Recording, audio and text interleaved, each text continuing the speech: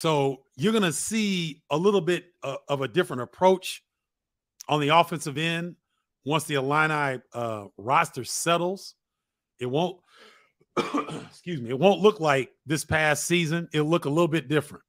So I think some of your concerns may be addressed, Mark, when the roster settles. Here's the thing. Throughout the season, I'm saying to myself, Zach Edey's a lock to come back to Purdue.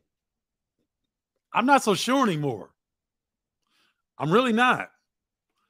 I heard an NBA scout. I read a quote from an NBA scout about an unnamed source. I know who it is. I'm not going to name them because they wanted to remain unnamed to give the quote. But he's intrigued by Zach Edey's size and his skill set.